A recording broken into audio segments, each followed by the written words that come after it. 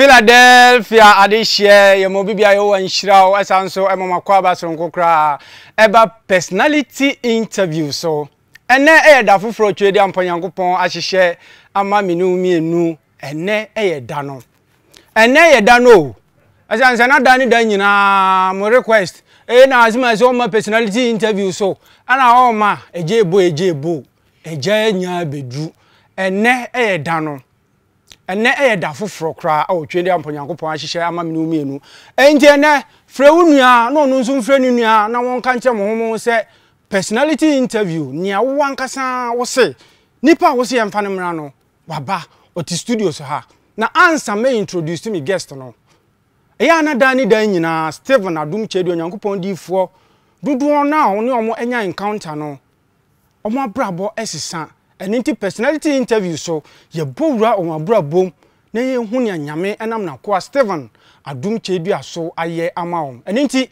before say me introduce me guest no yen kohwe video bi mra ye ba wo be hu nipa me ne ba be twetwe nkomo ene It's moving me around. All over me. It's moving me around. The Holy Ghost power is moving me around. Ja Rabasaka. Yurabariji. Ja Ramija.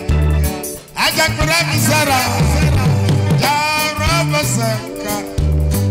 Yurabariji. Enumunu kra ase stephenadomkyeiduah nyankopon difo kra sere wo enumunu se ha na je se ne bibi besi bibi ebesi ESTHER Obeng Darko enemy guest ene anopai Philadelphia Adeshe kro ESTHER na then I say Abraham, it's of all the videos I watched, this is the only video I'm going to be introducing me, Abraham. I said nyamia yebi ya da dum nyamia say ESTHER Obeng Darko ya makwa banso about personality interview so Meje so that was it. yes ya kan ESTHER Obeng Darko a ya ni mu say we a presenter our Second Chance TV hanu say ya sanso nim say we a managers our Second Chance TV hanu say na before say ya beba we mu nyina mu no ya kan ESTHER Obeng Darko a woni hwan. Okay, Yehowa ensure. Yehowa nka ho. That's bebre. ESTHER Obeng Darko say me the last born of my parents. Okay. Ye me mama ne me papa ma ye 7. Me na me the last born. Okay. Ye wo me wo goso. Goso fue. Yes. Okay. Ye wo me wo goso. Okay. Say yeah, the last time we be there dance and also a nurse it was St. Elizabeth Hospital. E wo hwidim wo goso. Okay. E ho na ye wo me. Okay. Say matina goso me nkra bremu nyina say from primary, we fancy kindergarten, nursery, primary, JHS. Enti goso de tina ya me te goso for that I excited sana. And now me dream say hokra na ye free. Okay. San say me de me nyini ye nyina ho na nim say me maame wo me papa me nuanu mu nyina e bia ye beba Kumasi a ye be ye bibi then ye be say akọ back enti go so e na me nim say me free kopem say me wie JHS me free ho na be hu say me free ho. Okay. Je say me maame o me papa obi e free ho. Me maame free antoa. Okay. And na me papa so free sokoban ahojo da ban sokoban. And na me papa fa free Joman kese e wo bono area ho. Okay. Aha. Enti me fan se go so and na me call me primary JHS and sana me free ho aba Kumasi. Okay. ESTHER Yehowa nhyira. Yehowa. And dey me sure say ahwefo ye nhyira. Na me nim say ma ye nhyira. Say me no twetwe nkomo e wo Second Chance TV so. ESTHER ye wa brabom before say ye beba ye diem no. Ye nhya se mfiri bebia say be wo say ye wo education background wa onya ye yenhwe wa brabo mu kakra. Okay. Said the mekai say ye wo me ogo so. Mekai say me nkra abremu na ye wo Esunafo Educational Complex. They are one of the best international schools go so. Yeah. Na me call primary school kakra no echi me sa go so RC primary. Okay. And now let me chip this in. Say because me the last born of my parents, you know. Me papa now a government worker. Will go so no ye juma wo district assembly and a municipal assembly. Okay. Enti na yet a government bungalow. And I will go so but me best started primary school one and papa call retirement. And na me papa ne me mama so separate and na me ye ketwa ti e ba ne sa na wo mama e ko a wona wusanti no or de obeko nti along the line ye betina ye nya so e ben de chem so e mama jai primary school na me kono wo go so no eba Banks International School e wo ye nya so presby nchen hono ma then me obi so na me peme papa sempa nti me ba me ma me ho kakra na mesu se me sa ko back to me papa ho and me sa call back to go so call me papa so abe na papa call retirement nti na ye tu every baby I want to call a different place and me papa call retirement no na mi swade but me kai say or encounter a lot of challenges and say or invest in bringing up a church. Okay. E will go so. Okay. Emma dear me from the story ne say omu dupino until he lost his net benefit in the bibia money be a very big challenge for the family. Na me so education wise afei na meba inti no ebedru brebia uko school krana u school fees a problem what the family will feed on a problem. And na I loved my father so much say na me pese me tina ni nchen even though na me so me ben me mama but he was the one I wanted to live with. Inti me sa back to my father in God so and osade me call school na me jai ya me mama sade me ba Kumasi school no. And me after primary school at a point me sa betina me mama nchen bi mo Kumasi. Me one papa friend me say JHSB or go so that's the school or person make officer or mo bo mo homodin pa I have for mine junior high school. Secondary school or go so I have for my senior technical school. Ni JHS that time no now you have to set an entrance exam and sana waiting me admission into the school. Inti me papa friend na me cause set for the exam yeah. That would be about 2000 okay yes and because set for the exam and I pass it. Wow. Ti me kotina papa ncheya and I call and it's one of the best schools wow. That time no na e go so in fact ye tro BEC yeah batch ne kwana school ni say ya best say on my record na the least grade aggregate 18 or 17 wow. Yes you know almost ya best say school no record and na e ho na me wie and na me wie and so na school a me person me kweda makoma so pa ye Wesley Girls Senior High School. Okay. Minya single number all right minya aggregate 8 wow.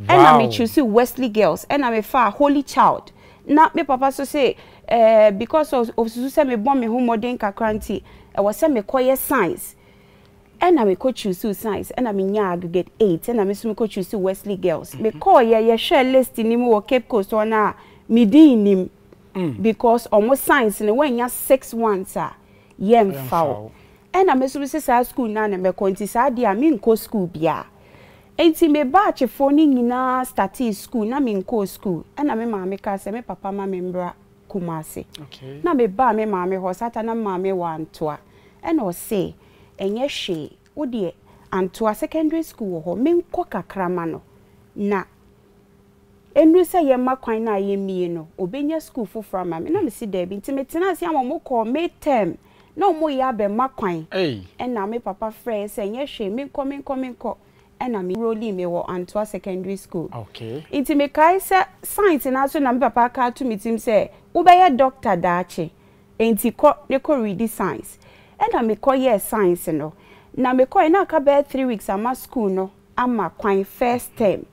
Inti ye throw exam ni we no ye be school na ye say English tutor no hwehwe me to ba no say oni me wo school ha na me fi ne bae and am say o me ko school or go so no say okay say ye share business arts home econs for ni bibia English no me na me top pay na na o try say o be trace me other grades so who say me nya dey of physics biology any elective maths no until me kan papa say me jai science no na me be general arts na me say there be me doctor until just say doctor na ya ka tu ozo me je no ana say okay that time no parents they taking all the decisions for you until no me papa say me doctor there then na o say me be general arts but then it was the best ananka or palma me and na me didi musa ja school koye quiz debate fa for lab no mo ya de na ye de make up okay o koye debate o koye quiz inter school competition ni ade ama school no afa mi wie ye no na reading subjects ni nyina ma pass but elective maths na menya E biology na menya D afa mi so mpese me koy papa se me doctor Kyei-Duah for so o pese o ye medicine cut off grade no me D ni me E no emboa me afa ni ma ye stranded me hu baby a me fa and whilst I may change SHS results me koye air ticketing and reservation course or International School of Aviation or kwada so that time they not just me free go so ama betina me ma chain ewo Kumasi enti after that no na me koye communication studies but me major in public relations or Institute of Professional Studies ewa Accra enti no na me ye ya after school no me sha se nya adwuma ba ko mienu bi ye ewo Kumasi eno ye be mu asem na ye kan me started ejuma. Okay, that was in 2014, 2015. Me ejuma won Non-Enterprises, one of the biggest companies in Kumasi. And I'm a ejuma so Ash Cell, the MTN distributor for Ashanti region and so pay. Okay, Esther, you were in Shrao. Yehovah nka. Amen. Yada nyame ase. Enne yenya wi die na e wo se yetimi bowra wa bra bom. Ne hu ni paban a Esther Obeng Darko kwan fa so a obehu Stephen adum Kyei-Duah Nyankopon di fo na se dia wa ya sha ase nkakran no wa ma yanya ntiase pa e wo wa personal life mu o kire mu se at the end of it all no o betina o ma me nchen o Kumasi pese me bisa se emre pen ana wo de call journalism school a ene we presenter. Okay, and say most journalists omoye communication studies. On say me di kan say na papa say me doctor inti me ko read science or SHS. And from results na me nya I knew say emboa me. Me ko nursing training crapping and me jaye. Koye ba o jaye. Okay. The ba any say you betimi ahu ana. Yes, okay. Kinda ho. The ba any say me result ni who say eno a intimi ma me nye BSc nursing or tech. Okay. And eno so intimi ma me nye medicine na me papa pese me nye no. Na papa say okay. Ene me nko nursing training. O say no ye diploma. General nursing. White and green there no. Intimate forms. And me papa ka say onimo bi wo agogo presby nursing intimi choose ho. Na ombetimi afamiti me choose you na omo friend me for interview. And me call na later me nya admission letter say ya family. And omo agogo for no presby nursing and boko eso ye presby nursing. Into omo say boko no because say ye far away no conform pe. Into omo fa bebre no wahana na omo de bi ko. Into me no omo de me ko boko. Into eba ne say me nko ho dai kwan wa me ntimi nko. And my father again convinced me to go. and I'm a call into me call for first semester. I still love him so much. Yeah. Okay. Okay. Enti me call nursing training no first semester na ye ba fi no mo se yen koye clinicals. Enti Ankase hospital bi wo Mampo Road ekro bi wo mo fe ho Ankase ho na me koye na me koye no na ye wo ho na student nurses no mo ba mo na te se obi epra ye kosi chat se ye pam mo mia kro ni sanyoma na mo na ye demo ye ti na ye wo ho no mo de obi ba ye se wakobwatra gata na ne nentu skin na why na abosia wom and knowing myself nim say misro sanya ma ni to kwa na upra na moje ba na me hu nyina e wo so na wo so na kwakwaye na si ye papa so say me doctor okay enti no mo siucha omo pam me hu ya ne say me hu nyina ye nyunyino ena meniti no mo de me ato bed so no mo say na wo adwuma we wo betimi te say o mo de na si ya o wani ti ya de na si ya o mo de pane na so ni pane wonam na pam no mentimi and I went numb. I collapse. Okay and a free honor na me hu say ade we die mo me Inti ye ohwa before say baby na getting to Christmas ye be school na almost ntokwa esi boko mamprusi ni kusasi foni eko ama bullet bi e ba ye hostel ho campus inti ya now so say boko nursing training students in ya yentina fee until further notice. That was when I decided to say no. And yes I dia abani dia mi nkobio na papa so try sen ko benya doctors in amphobia and come boa me na menya transfer aba enti me yeah that was the point I'm catching papa say enye bibia metimi aye me pese me co school and so na me kwa koye com studies and major in PR. Okay enti na question aye wo so aye bisa ne say kwan ben so mrebe na uko journalism school school yes okay enti sa point na me koye communication studies na journalism has always been something na many jeho me kai say me wo go so na me wo JHS no ye koye reading competition bi wo the whole buna half ye ko share wo sunyane me na me ye the second best reader wow buno a half and na me wo JHS ni na me ye debate for school inter-school competitions ni ade anwen sem kan e primary school ni ade enintia nanso ase me drifty kakra from that part me koye science na me wie na me say connecting and sana finally meet me ayesa communication studies no inti em say dako me ohonoma na me te say omode bibi advert bi to GH1 TV so omo hwehwe news readers and now, or see if you think you can read, or man cast qualification be asem, or see if you think you can read the news, bra for audition. Just say news no betimi acting kind bra audition. Okay. That's how time so me ye juma won non enterprises. To me who yanam ade we de metimi aye. Even though me nye journalism and kasano. Communication studies most journalists sa course no omo ye inti no metimi aye ena me fa an excuse catch me boss say ade chi a me nim ma me ko baby ena me fa ka ko Accra but me be kono me brother e ba me nchen ena o catch me say ana wo ko ina me say me ko Accra omo say wa betimi reading news no bra Accra GH1 TV4 na mbra say wo catch me anka me ba no me dem paibo akade bro paibo akade ben no say we used to be one ho nti me so ni nsem na onhira me na me ko fa nkunim die mra and also me say brother ben ho asem na me brother Charles Obeng Darko say Accra a second chance prayer center ya video for sia for no more no ba ko ye minu ankasa mame ba ko papa ba ko Charles Obeng Darko Inti okansa no me dem man taking no serious. But your brother na odi adanse. Okay. Ti man taking it serious na me call ye no ano papa that time na GH1 TV studio no one North Industrial area ho.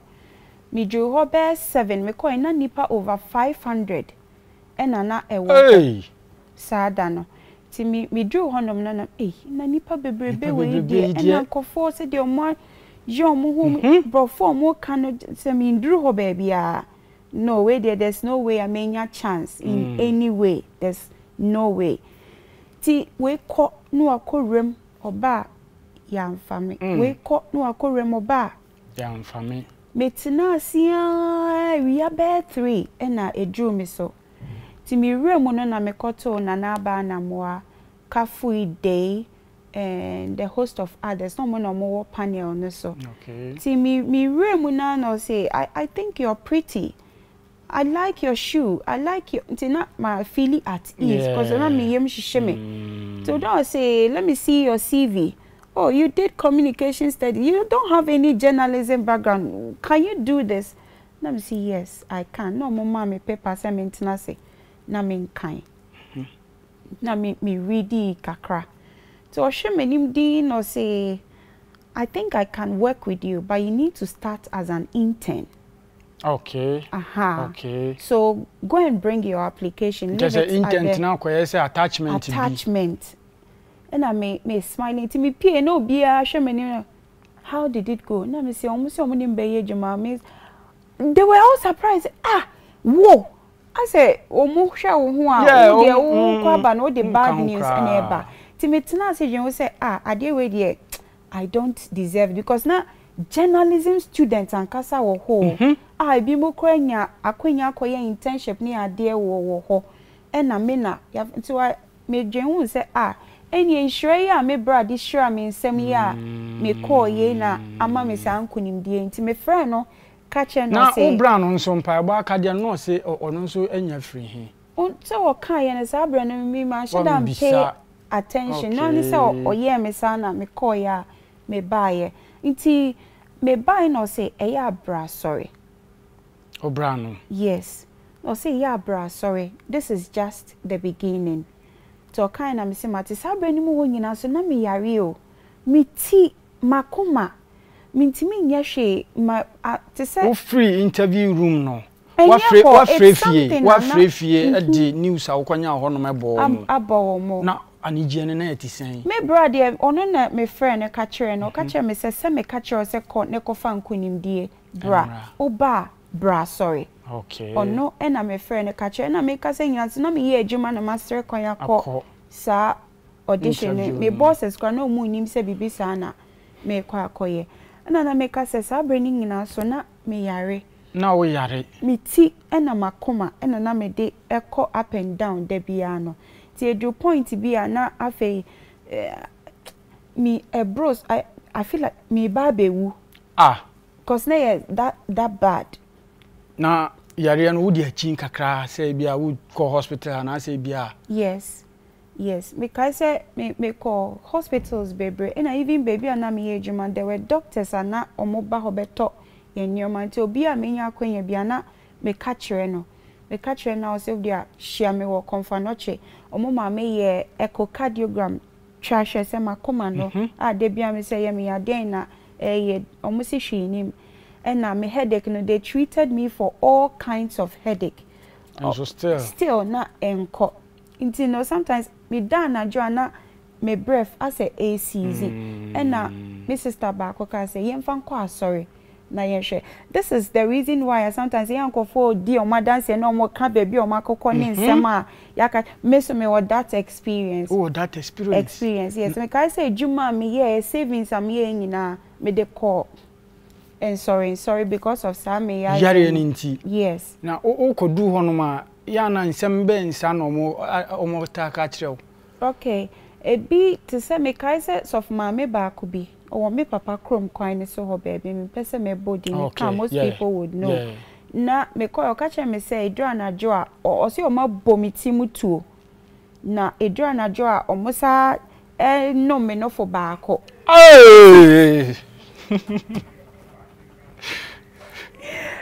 ade etuo na ya ball no AK47 na wan mu kra na e bo sa tuo se me no o se hwe aya na yetie bi mo dance ya o se wo ye desperate yeah it doesn't matter wo se wo na wo ye hwan obeji afro yes until ye no se obetimi ayama nako na ekwa ade na mde beba beda ase na mkas ma beda ase 500 cedis o se hwe obi aya bo timu to ba beda ase 500 cedis o patch say mpache o de ma ye center on bibi before say one timi ambisa ne se uti no hwan no na bo tio no na sebe no fo na ye no nso hwan no na enu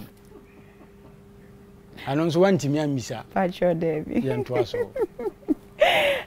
no so as assurance you be so mame and me no ya still sana net here and obi kwa de make Anwaga junction so for bi so ho oni de ohun mi na say Thursday di enimi me twahwe a me sorry biem nti no opeso kototo nyoma bi we dum de mame just me man 1,000 cedis me kon ye be mu asem na ye kan that was around 2016 ho no 1,000 Ghana cedis yes 2016 10 million enye easy o yes so see me twahwe amowo twahwe a ya wada na edi ene na ye ko ho be Tuesday nti se mesesi aka ede kra enna kakra bi na me twahwe a na me wu nti no o kan na me ka che ne se sika ekita me nyina ye se no se ne ojaye so a mewu ti na wo se me maame na ode me ko ene twen me na me ko ATM waskwa eko withdraw sika ko yiska na me de bre no sada na jono kwa ne da menti mi anda mitini ye mi yasa ni nyina na me brother ababe hu papa o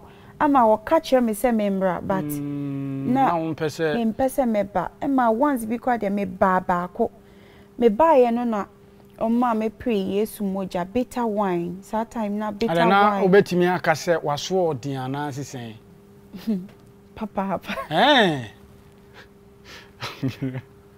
okay yeah inti me ba ha ba ko na me benum Yesu moja ti ye pon ye no na me brother me call prof ho before say u call prof sa sofo na osu ba be twahwe awu no we scan command no oye bibi ma o na okototo oil ne soap bi ni ade bi ba ko na me de gunsuo mu dware na soap no so me de eno na me de be fast sponge mu na mka se sa da na jokra na wanda manda makoma ni miti no it was terrible me friend phone so kwa ka kire no no ka kire me say ade achi a me nsambra ti ade achi nya me ko hu mi ana o say o me sama ni 210 cedis no fanye ma worry ho me wo me so nya worry nti na buy me yare so I'm not even thinking about na de no wa wo si nipa ni bewu marriage na me bewu na se wo se me bewu a na ware ho asem de eti ebanesano once be only I gave up say mewu a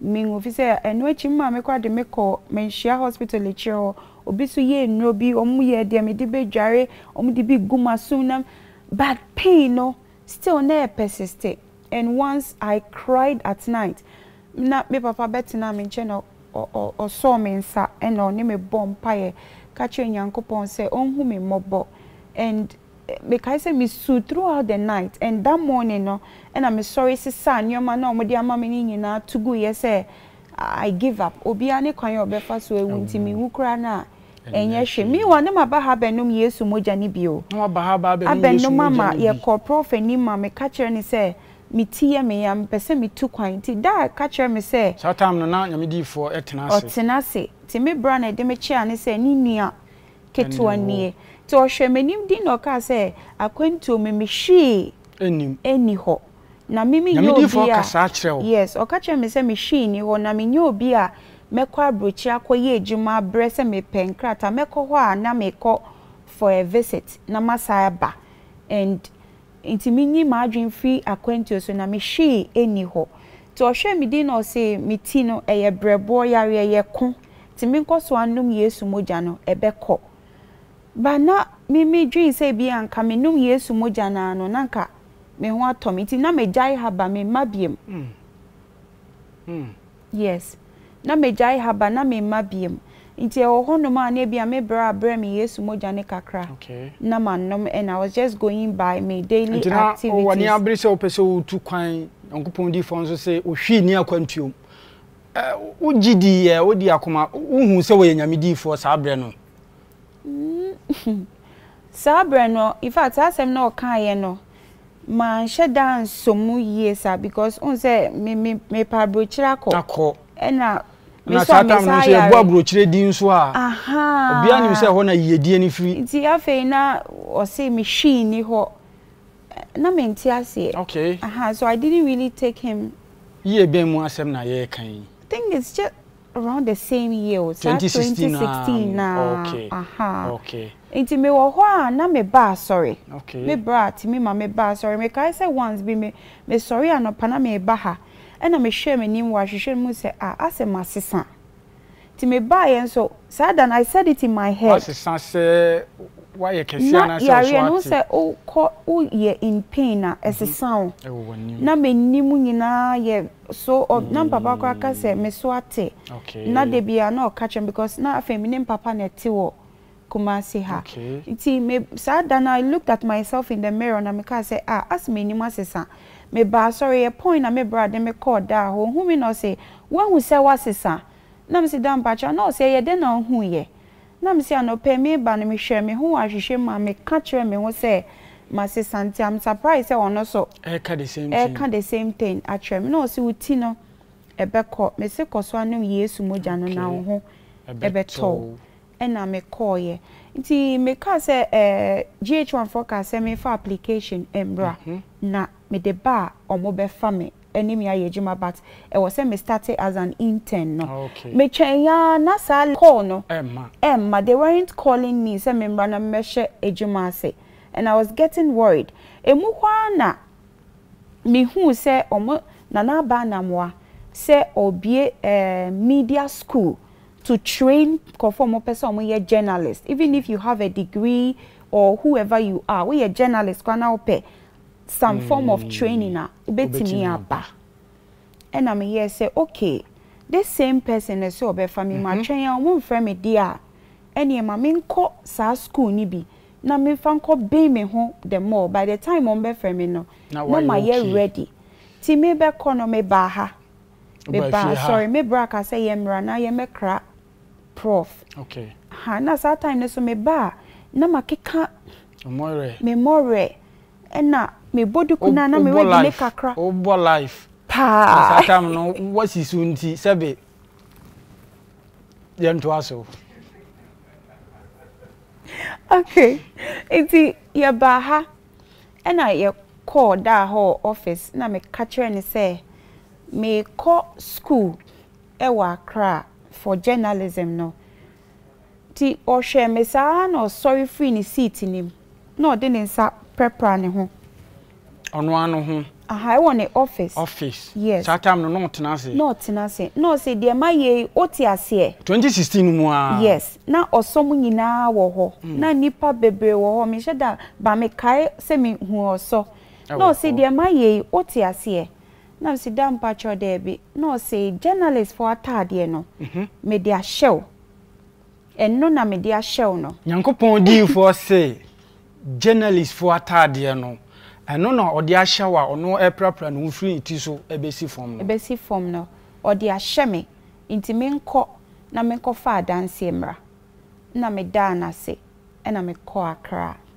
na sa abre no na utini na eti usen na entise first no ba na enko completely okay aha nti me ko na me ko share me training na se nti me ko no so me prayer materials ni nyina bi na me de ko ye na ye started training no to say ye my assignment na me ko hostel corner na me te ewo Accra no me use anopa bia me di prayer materials no me use wo me ho ansa na ma committee me gina dem na maka say ne me topic class na de na ye no na ma spray grace water ni ade no na me ko da se me ko fa dance emra ti ye de projector besi woni ye de obi adwuma atoso me de beda so a na ba na moti mi gina odin no share projector no so o see there's something about this girl me dwen ho a me ntiase I can't find the right words am de beka but there's something about this girl ampeni ampa na ebi assignment na de be mine na me emerge as the best person or yeah presentation afi na wa bepe ma asem okay ye pon school a otimi de metina ne kam ye nko didi na ase favor, a certain favor. Abama. Yes. Or pemas and bibiania or pesemina menye no mame wigs and tadia bibia or nime cotton se ton sadidi or to me sometimes or to me dropping me halfway ko babia. Ain't me who say no, there's this favor bia. Ain't me wo me was schooling in na me ba to say empire but damn it me free Accra na ma ba Kumase me ba sorry ana me ko da ho na ma kokra no oyo se se maka cho se me the journalist for atade no ashow nti ko ne ko fa wa dance ebra na madana se na me ko nti me ko bia nso de bia ye bibi foforo say ye show bi ne se ye presentation say ye den ne nyina na adomo no edi mechia yes nti ye wie ye course ni nyina no omo yi best 10 students na meka ho woka best 10 students ne ho wow ena omo ka say omo wi a omo besa pe baby amaya ye internship ena na meso medikan akọ GH1 ama omo si omo ni me ba ye mfrɛ me wie me internship no ena na ba na mama me letter me share letter nim na GH1 na ena omo sa de me ato say me nkọ na nkoye wo internship na me nkoye me internship wo ho ti me buy na be catch da ena me be di adanse kra wo wo be di adanse yes me be di no ho adanse okay say wo be di adanse there before say be to aso no ye nkone nkwe adanse no na ye ba na ato aso adomara kwa Bacho mbese mi di adanse she dodo. Bacho in the month of August mi hu say oma posti advert bi say nana ba na mo say opeso trainee obi a opeso ye news anchor and say TV reporter me ye imagine say meko bi but before that so na medical ko interview or GH1 TV ama ye ka say ye be fa me but ma show omunima omo frame me since April no. Inti me brother suni ono de me ba asori wa ha ya me ba mpaibo na me ba counseling so na me de to papa enim se na na abase o training kofo nti me pese me kobi so hwe me a ono ankasa ne private training school and o se ko ne kofa u uniform ehye as a news presenter na me call ye nti your first task me call ye de ma ye na ye se my script say go home and record yourself. Ma will be recorded said you will reading news. Never bra. Ti ade chi ya me recording me de call ye all play or projector so the whole class no say there's something about this girl. My ya mi hu ade I want ho. She is special. Inti everyone no de be your class will be na ni jime de ho. De bia otumi for say Adiana me and me funny serious because who potential ewo mi mu and me call yen so minya kwan bia na me ba Kumasi a me ba papa ho ne ma beka de esi wo ho bia kire no o se maka kire o se ko ne ko fa wo uniform ehye ne bra nti ye training no end last week ya ye wie ya na o ma me letter me bie letter nyim no na GH1 ho na me call interview na ma twen o mo frame me no eho eno se me nko na me nko ye adwuma ti me ka we hye nyame anyam amen Arawusu she someone woji webrade di so wunyi ni so betumi aye o se webrade megidi na boa meji a menji ni ena se dodo no mo ba nyame ne pani mu a mo ahoden ye kese bra ye keka be se mo kire mo mo ne ye ka kire mo se ye breki abafo no akwankyira ye nti ye twam nti afa kwan ye bue eno na afa munya aho keka bi se nyame be yo mo ba na menkasa sa na meka ne simple kofa uniform she kokofa da meka ne sa tinema Ghana ni how ade amakọ ho akwa yenye wanka hwache ose kofa wo uniform kofa adwuma ne uniform shebra how timunhuro za time aso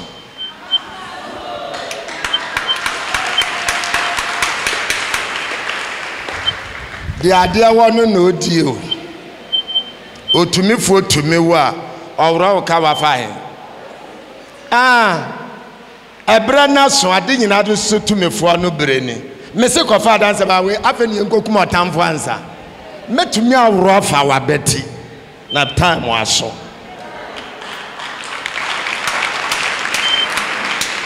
Then a four rubber was a young Chinese question you do a banjo. Why in a dear banjo? Monsieur Cock. Okwaya na the onemo or testimony say I did be special wo. Mr. Mekacheko.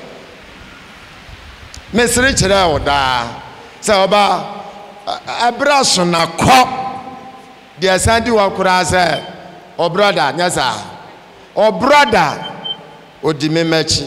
Yes. Say hani to fi. Amen. Ohunu di ayi ana won so ohunu di ayi ante wo so wabedi o brother achi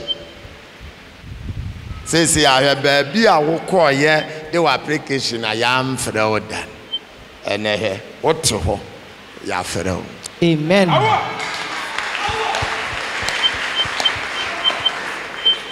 Ofi abefo da so wo ho otamfa wadi uye di oda so wo ho ya frɛ wo. Amen.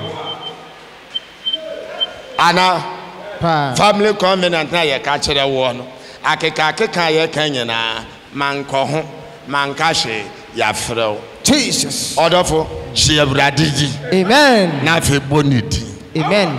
Na wonji akeka ni emebo abradigi Dabi abawa wanenye ebe kakra ye hu TV so ni ba bia. Amen. Onempie. Yes. You're popular. Jesus. You're star. Amen. You're presenter or demofia. Jesus. Ghana. Amen. Say, a Ghana no one yambenam was what daddy and winter make way. Jesus. God bless. Jesus. Yes.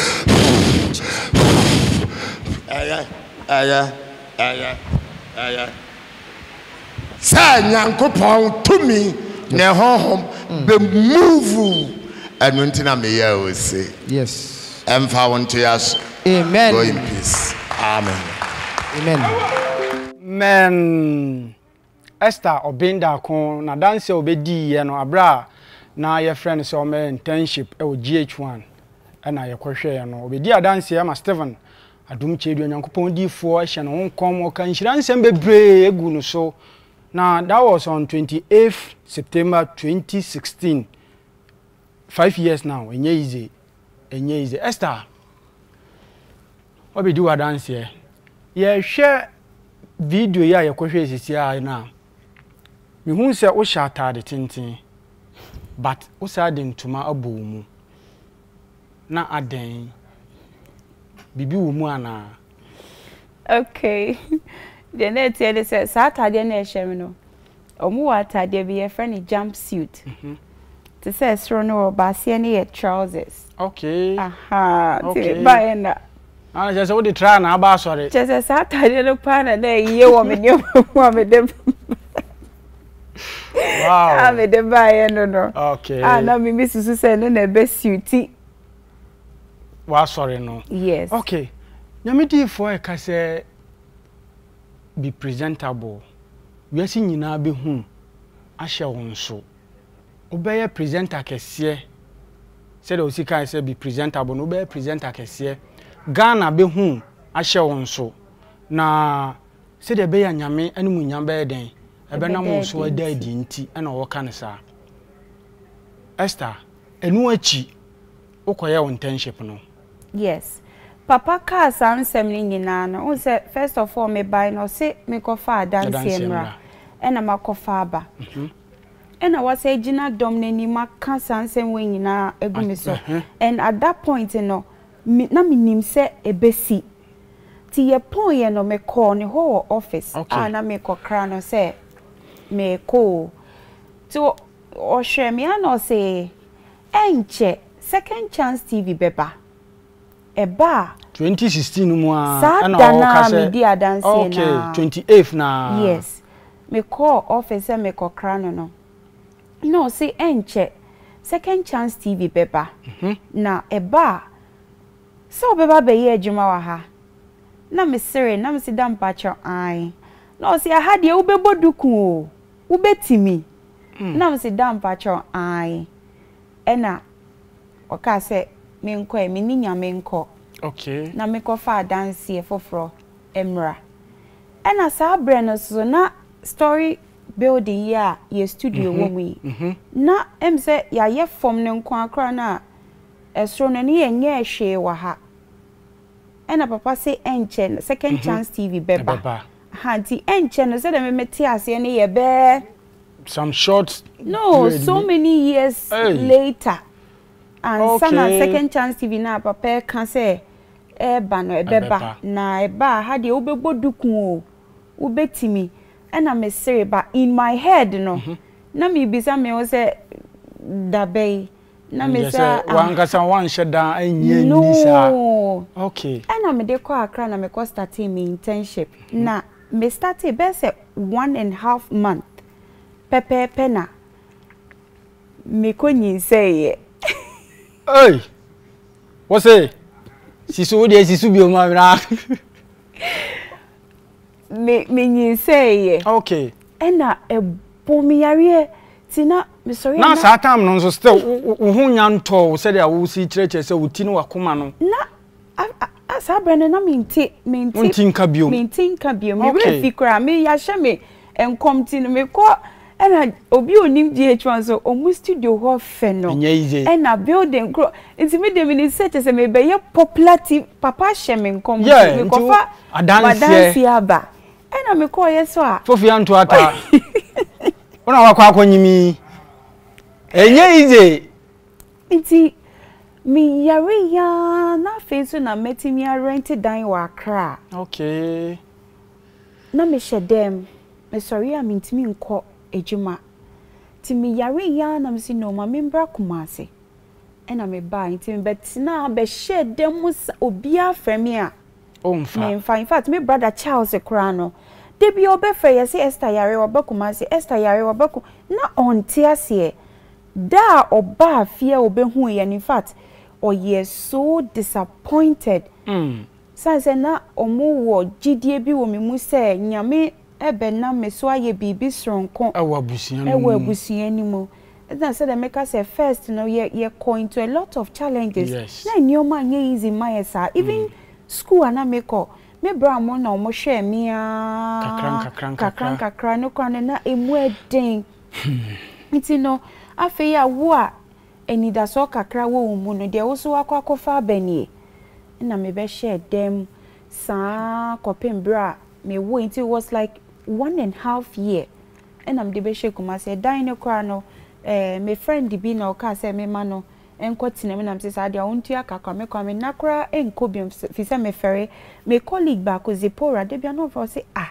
na ba busa o sa o wa den de na ekoso a untimi na mintimi nkantre no se menye me fere ase aye nimguase bi ama me ti me wo ye na me banya 6 months no ena me brak frame me dako say second chance TV no ebo ye ne fa wo CV ebra iti prof ankasa so no ni re efi me ti se na me ma ha biom time na me kwa akra me nyem ye ni na me ma once ha biom da me fere me mpie me hwedem okay nti me de me CV ebai ena ye de ma TV director ti da ko me one offer me se ne saka mi CV nti obepese me mra na onye me interview kakra na sabre no hwan ni TV director no Mr. Mark Kwaku Odro okay nti me baye auditorium ho ena oka se menye presentation kakra ma no wonhwe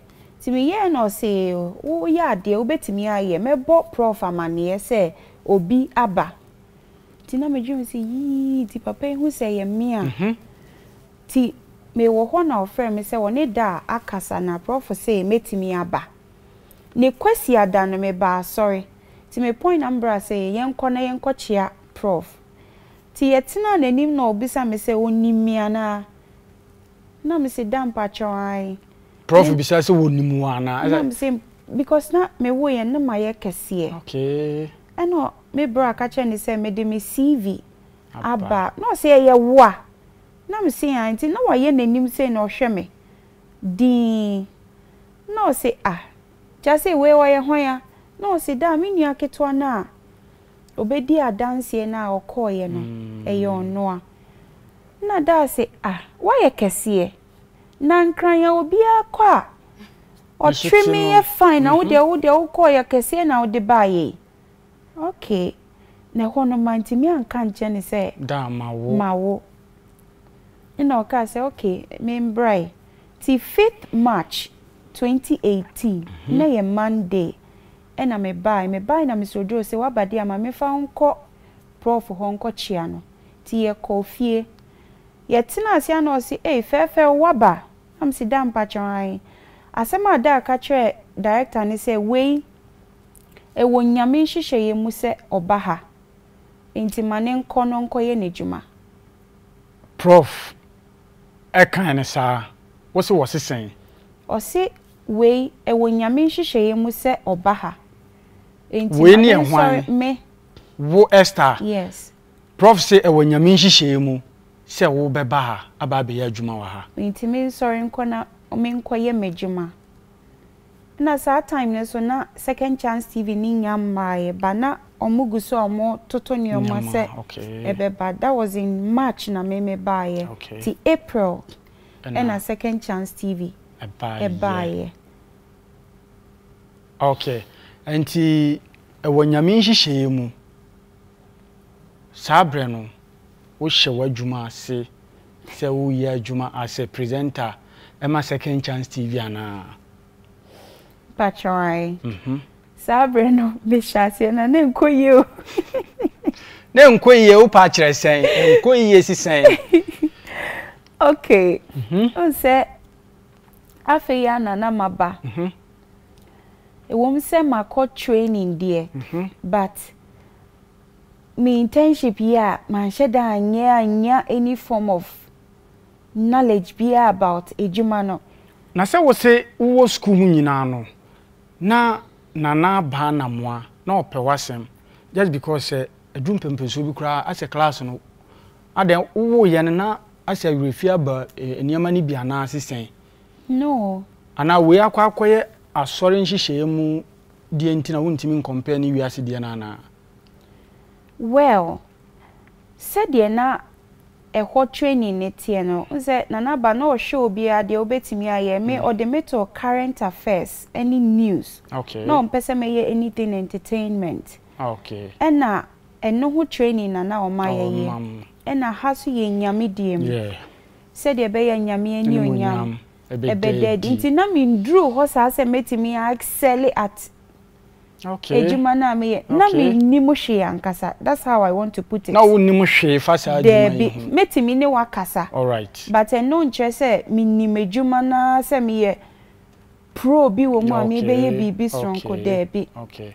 it is second chance TV ahwefo nyina ye ebe witness how me start ye nyame adom ena kakra manu etimi abeti wo papa na ase sanse wo ye ejuma na ono wo hwew na o trew kasase yesi edube bi na me but wo old interviews ni bi ni won we say dem kita microphone me baby just say wanya chinchinga wi na wo ba betwa wi ana asese ase wani abrese wo be wi microphone no ena make an ebi nyamia ye bi yes nyamia ye bi this is we kwa na ye o we kra ye me beginning ye no nye say nana etie okay but papa ye obi a me kai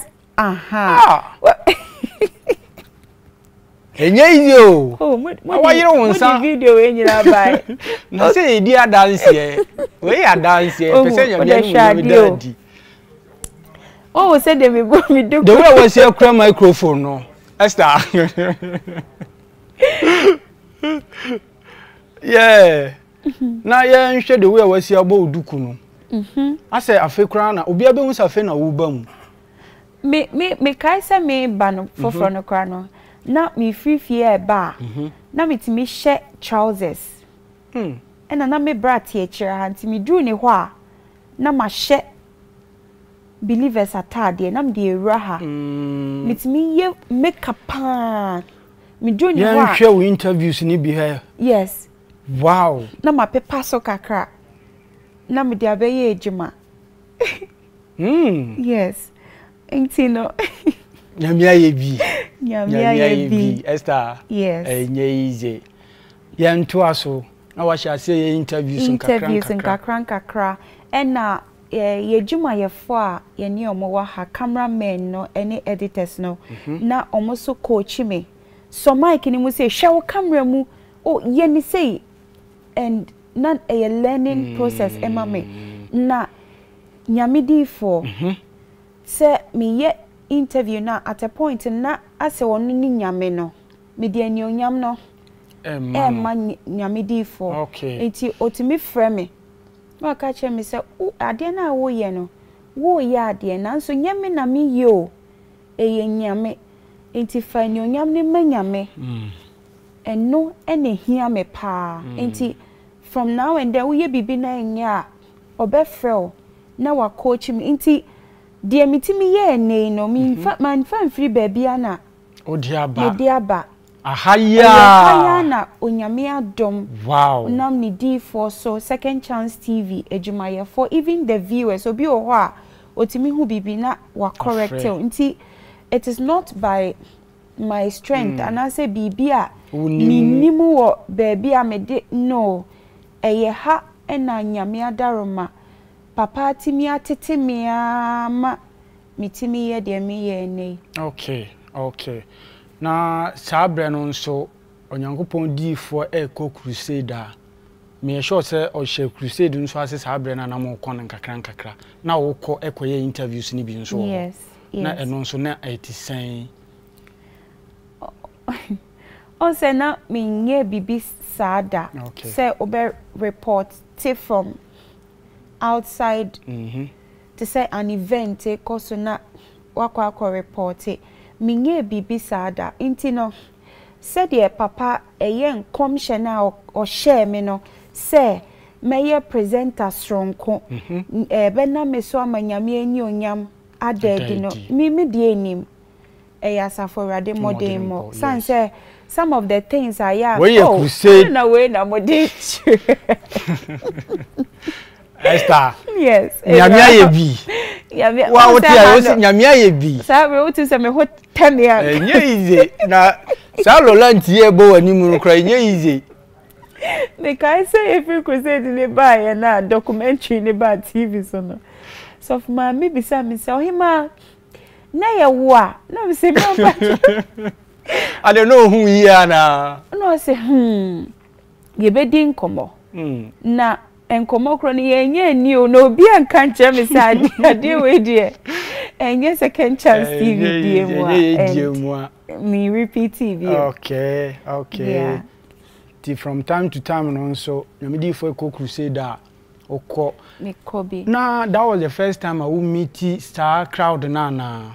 Yes, that was the first time. On say 2018 na ye call August ni ye call takra de no. Na sa crusade ni de as a me rent me feeder because ma me hu baby a me gina takra de crusade. Yes. Edom na ye koto wo ho no. Na me hwe se de obi ani age ani abrese obe hu papa keke. Wo baby ana prof wo any baby edom ne wo no. Se de no obi ani abrese obe hu nyamedi for. And sada no baby a papa kosue ye hotel ko a nyamedi for ni ne ho kani ni ne ma ekosue ye no ho bi na nyame adom papa ma me ne baba ko edan the same hotel na da answer na ye beda no oba room ho be hwe say condition no takra de crusade ni na ye di atoso no wo crowd na wo ho no da ba ho be hwe say condition ni da baby yi a awomra ye mu wo blanket wen Mekai said the next morning after the crusade, ye breakfast. That's ye nyina ye medi e wone ho. Inti that sense of belonging, and me share domino and how much they wanted to just catch a glimpse of the prophet of God. Na me menya privilege. In fact, ye free hono me catch your brother Daniel, your general manager said Danny, domino yes and I was seeing gumi. Mami who me who said no, nyame shrabe. A dom so aba. A doma ba look at the crowd. No more hosa. We ye be mu asem 2018 August. Wow. I think say 31st August. Na e fiada. Easy. Yes. It is a crusade we ne ma me ho ba me ho so. I say na me taking yoma for granted. You will say no, papa she domo they just want to see him. Me ye obi interview to me ka say me sa so na tade mu kra. But me metimi nya privilege no say ye be gather at one table to have breakfast. There was say me hu baby a onyame de me eko abepie. Okay. Yeah, okay. Where the videos no your videos no do na bi em fa bi entoto so na ye ni hu nkomo se de be ya ahwefo nso be hu ne anyame nam na kwa Stephen adum Kyei-Duah so aye we himfa crusade we Koforidia Jabin Sewa market. Okay. Okay. Koforidia moko ye no uko market wono. Yes. Moko ye interviews. Ye interviews. Dodo a omate nyamedi fonka na ye koye omo interviews. Enye easy Esther. Nyamia ye bi. Nyamia ye bi. We so ye inche. Esther Obeng Darko. Yeah. Enye easy. Na saada yi ye ahanso ye nkoko. Wo first time na woni kwadwo cancer interview ana. Because who stars awodo me ensa. Ewo mo. Odihye ba kwadwo cancer ina afi nso baba spirit. Yes. We mu nyina ye ensure onyame nam na kwaso. Ama me mehunu. Sanse nanka mekwa akohia no wohefa.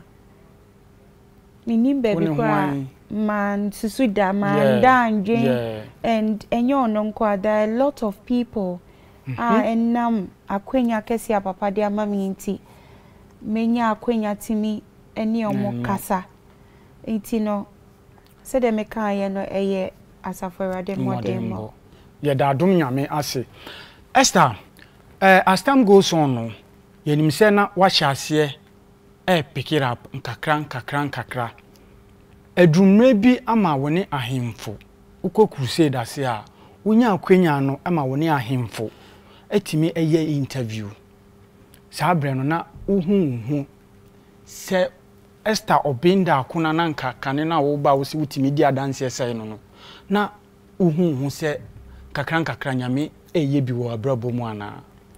Yes, of course.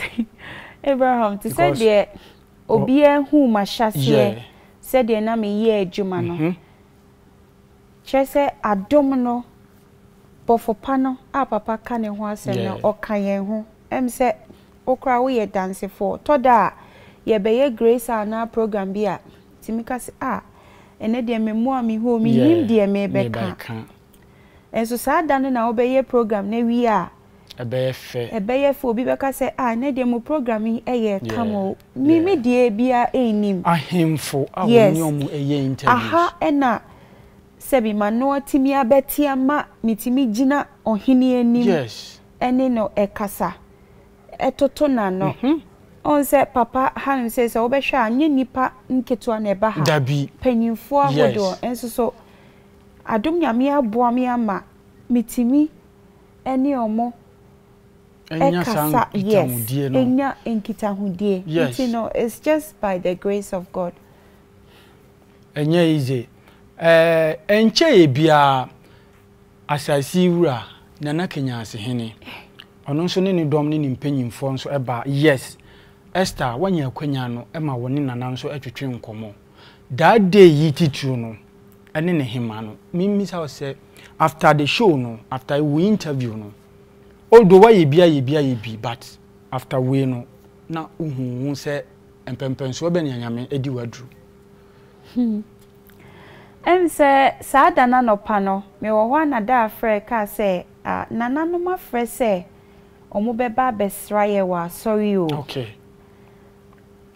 to kana msi da mpacho yo mate no say omo ba ti say ya ye introduce omo ma nana so minim no minim ni din yeah tina e wo say ye boy ye homoden na ye research kakra ehu nana Kenya say you say na konya na edimu pa omo ye friend Asante Michael ha intino said the maker say adom na de wo be yo before be realizing na adom na de wo aye ha and sada no maker say nkofo bebre no me wano atio na wo ya na but adom ampa enei ye kan grace anso a dwumadie kese pa aba be tintim e second chance TV so nyame enam na kwa Stephen Kyei-Duah so e de oje ebrene ma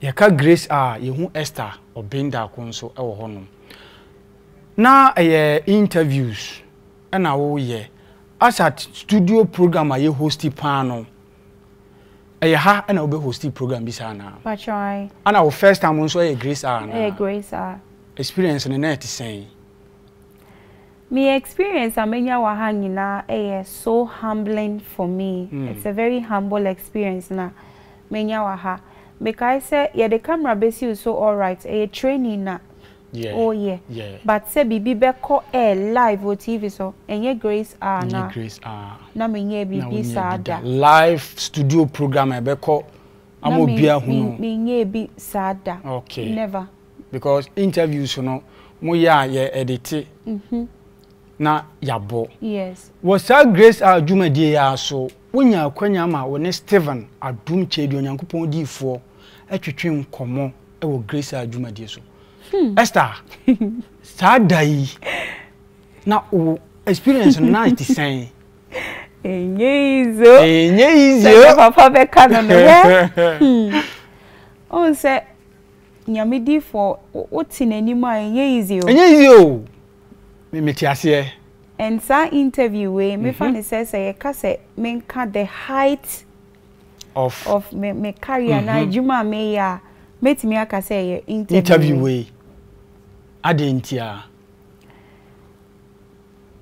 I think say na lockdown ni mu ho Monday bi na papa ka say nyame bo ochina pese metena say wo grace so totomano mi yemu di mi rim totomano but we am sit down patcho you ena me baye na to me ni adwendwen mi ko bisa den na papa de Nigeria pictures bi ni ade eche na otaka ni nsem bebre mu ya na otaka ni live sada no na ye live said ye bon nanse ni edit papa hu say ni sunsum to me so ti ye starting na ma no fom na ma no fom enye easy sa no so obetina nanim no enye easy and besi ne nyina se metina nanim a untimi hye dan hwe no ne enkasa baby am ye comfortable pan so be frame me phone so okay na we bisa me adwuma ndie metimi de vem akasa but se obetina prof enim na oni ne di nkomo no enye easy sa enti na editing me starting no it wasn't easy but at a point onu ahu ye enti me introduce ye na me call break na oka say why nya obo mabas wo kan bibi say nyame shrow why and I knew say no try so be calm me down ohun ye say atomic so na me hu de me catch on nti afi obeye ma me ye comfortable na afi mitimi bisa no de me pese me bisa no bia enu achi no na no 4th ya Stephen Kyei-Duah nyankopon di for din birthday ni kwasi ada ya ma Millicent Kyei-Duah nso eye bibi kakra ema ye na ye wo hanu se ESTHER wonya akwanya no nso etoto ya maame Millicent dum Kyei-Duah ano de yi na sebe na eyanije dabat uhu ni sen se wanya akwanya ma wo ne sofu maame ye first lady Mrs Millicent dum Kyei-Duah wo tutu na no na ate wo sen mommy on se wafa obia se neba ma ombo mi din Esther da offer me ohima from day one son of friendly wama my comfortable around her okay said the be am person new year interview mom person me no tina say one on one dako was second chance TV so say oh ohima me pesa oh be entino mommy you be a ono ka enipa ben no iti oma wo ye comfortable oma hu se ampa offer wo hima na offer ne man enya ano akeke she's indeed a mother to you nti say eya na ye comfortable say be kasa ye mama mo ho dance ye papa ye be kasa ye papa mo ho nti we kai say me ye say we kwa na ya agro na ye bibia na ye serious na say ma ye nim de nti ye share wa date. Okay. And it was Viviana. Yes, and she responded. Okay. Inti ma de me fan say oh ye me mama inti no. We are comfortable. We are very comfortable around her. Esther, wonya akwanya bebre ama wototo ahemfo mpanyimfo dodo na ano. Enche ebia nana Kwame Ampedu eba afidua ma no se wonya akwanya no. That day yi me sure say na anyumtofo eba ba day na akosen ama. Okay. Na eti sen Ose Nana Ampedu a living legend. Yes. Yeah, betting in your nibia, but say one on one say dear na me who share me who need that. But say make us say adom ni munama no abete. And say enye me ma who den enye me nyansa enye me modi mobia me bono. Adom na de obeye o san say dear me ye nyame boshe ena onam na kwaso ama no abem. Osi obeye me krabehwe. Okay. Ebe na me so amanyame ani onyam adedi. Se enye nyame enanam na kwaso ama me sa akwanya we ya. Me susu da se nipa bi mu wo ho a na menya akwanya eni omo atwetwe nkomo no nka ebesi ever in my life. Baby ana ye free. Go so ni echi be we. Ewe chiri pa ena the kind of family ana ye free mo no enye bibi se yesi ye wu to sie so awon ya bibi ase ni ho okay na ni da so bia eni ho okay okay nti enye me mod edru ho a asaforade na de obeye nti okay na ewo believers morning show jumadie so ye bo ESTHER OBENG DARKO a wo honom personality interview wo hye news wo hye na wonya akwanya ama woni kwadwo kansa atwetwe nkomo ewo personality interview so mekai se na woni na dikan atwetwe nkomo ewo Grace aso na saa day yi no ekosen ma with kwadwo kansa interview. With kwadwo kansa interview no. Okay, make I say before say kwadwo beba no da catch me say kwadwo beba bedi na dance o. Iti na in my head no maboa me ho ato ho san say dey mean susu ena nyame ma ni sie. Ti make I say kwadwo da ma menya kwadwo number a na me ne kasa bisa ne da obeba ama wabedi na dance ni nyina nti no oba ye no in fact won say wo hu obi sa ni wo hu beto so kakra but wo betin unya tena adom akonyo ni mu dia ono a de obetwa wo die bie ni nti no we mu nyina no it's just a humbling experience for me. Okay. Yeah. Okay. wonya kwanya nso ama wone brothers ahodo a omudi nyamedi fo achi atwetwe nkomo ewo Grace personality interview so na minim se waye bia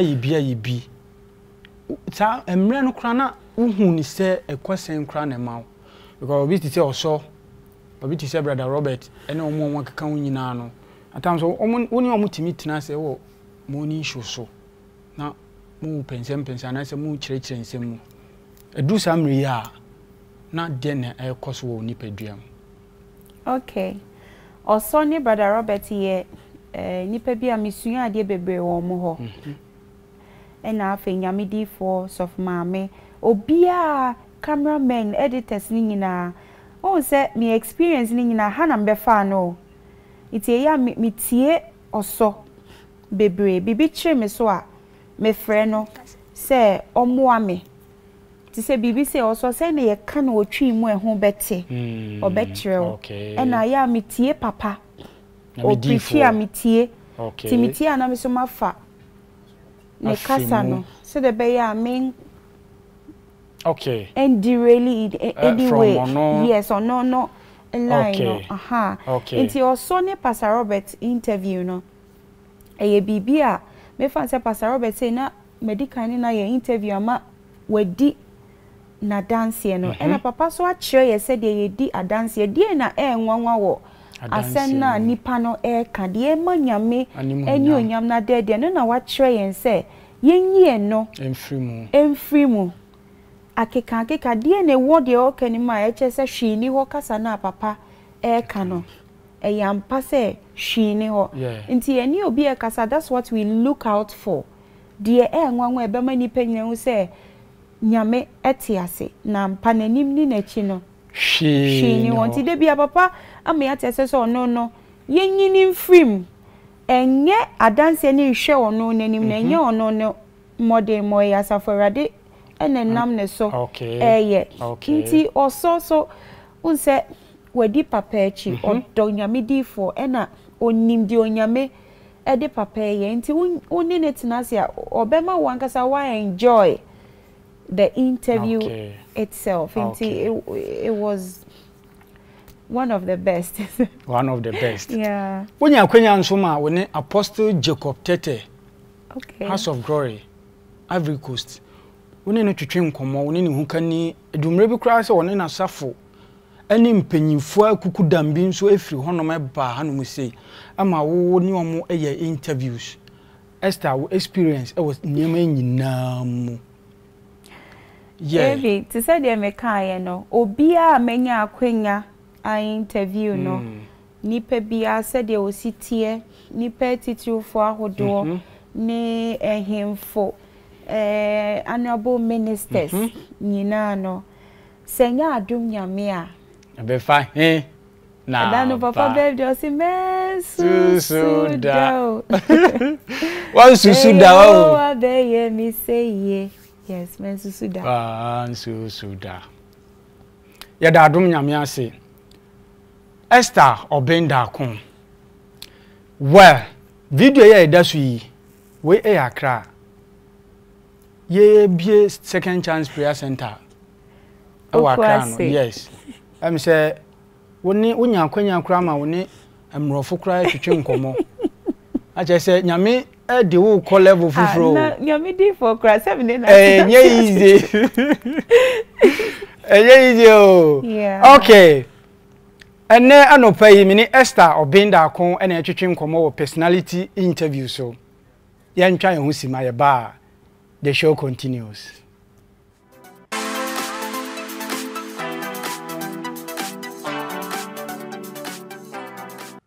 Yes, also bia kwa ba eba personality interview so many Esther Obeng Darko ena etwetwe nkomo ewo personality interview so na ya boawura na brabom ehu hwan kra ne Esther Obeng Darko o ma yehu bebi ofri na ene nyame nso aya adom na stephenadomkyeiduah ne difo so ama ne ye ka Esther Obeng Darko a Ghana ni wiasa fana nyina obi bia hune san nkom hye bi a stephenadomkyeiduah nyankopon difo aka ato no honti Esther. Abraham. Yeah, to all your junior dear so. Mate. Yeah. And send me can introduce you me can say we are managers. I was Second Chance TV. Hanu say no. Menya message bi say ehun kom share e bae. Before say enne butaye ni nyina atimi abam. No crepa. On say medical ka say me be share papa no. Bibia ya about me bia e yen kom share Nyankopon di for e share me first of all so the journalist for atade no. Ahye me.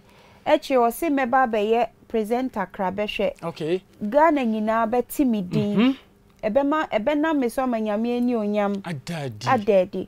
Me kai se me share juma na se be 1.5 year ago. Me call papa ho office na or bless yen.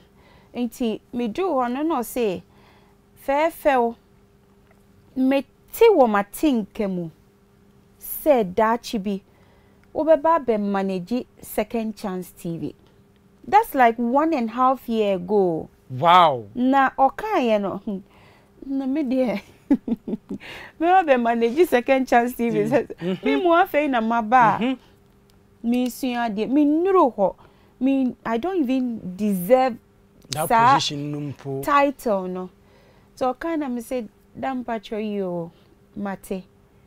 And I me pio say yes me ni me tini wo matinkem. And about 1.5 year later, and opebi na papa friend na oka say, wo kai say brebi me kan sa same way trail. Wo kai say me catch you say ube manage Second Chance TV brebi a way animu a eba. Na me say damn patcho me kai. No say wo hu die wi ase eko. Na when we say America, omo Vice President Kamala Harris, oba. When we dear we say echo, it's time for you to take sa position no. No cry no one shut down case you say oba be ye no war remind me say waka atre me da na me so kai no na me kai. Indeed sa da no na oye meeting em so free obia na o kan ye say fi na ekro no. Esther yeah managers na even na and sit well with me because na me be someone say na me meet me aye my year ready na me there me fa him me nam he I say I don't deserve it. Easy. Yes, but yen come sha na wa share ato inti my encounter with the prophet of God you know bibia ye Boshe and come sha or sheto ho and manifest and I thank God. Yes. And then so you can't Esther Obeng Darko we are managers our Second Chance TV ha. You can say we are manager. The patron. Now position as a manager no the challenges be a brewana.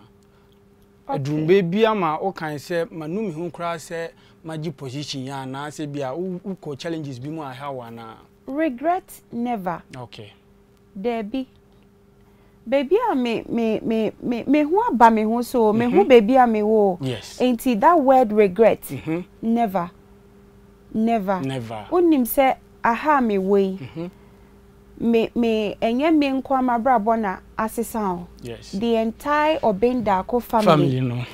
Adom na so ye nyina ye so. Me brother penyin said me ka so ye Nyankopon di for suani ewo Accra. Me brother ne ba ha na o ba ha no.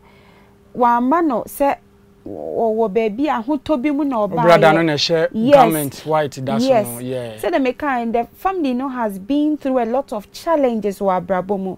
Me brother eba na di obedi kra no na onibi. Okay. Ono no obehia adom no na kakra wetimi di ebusuani nyina abem. And through my encounter with stephenadomkyeiduah, the prophet of God, adom nyame asesa the entire Obeng Darko family and me come market se me kwa koto ade ana se me kwa mi pia se de nipa e mofra mpanyimfo bitimi boni mu ase na obecham me it is a regret se me ba ha and I know God has rather transformed my life, not only my life, the life of my family. my late dad, before say Obe Freeman, or may his soul rest in peace, or he was happy within him. He was very, very happy. I remember say or catch me say go hu papa. Obe dana say Obe say thank you to the prophet of God. If he said papa called deeper life, sorry. Esther Obeng Darko Well, we are to, and one will say the deeper for CSC or Mohono. Sana now pesenka who me ho, but no, that's not how I not me dress it. Okay. Me I say me social media. Any pebe who me wahano. Na me ferry say obi ko me social media page so obekwa ko hu bibia ebegu papa hu fi. Inti me deleting most of my pictures. Na was saying ka me jebi na ka me de chere. And me papa share me one day in the morning na me buy juma. Or say or share window nim no share me or say nyame me dawa say ada me hu nyame di fo we a oni ni ejuma no me dana say and or cancer na indi be na watch me no na ofri mu. And that gives me a certain satisfaction that on no kra na hu me a ne ni jesa no. Ye dadum nyame ase. Na said ya wusi kan o social media ene minam na metete na me hu ane se pictures bi na obi send me na we dey yemfa nto so Esther Obeng Darko na obi a sheda a send ni formal pictures e di aba your WhatsApp line no Esther wa wuni the pictures that before say we share Stephen no we mu yo Esther Obeng Darko we mu yo we na kan no say na wo siesie won kan no wan we mu yes somewhere wow no pleasant for camera oh na mo konya wow ni o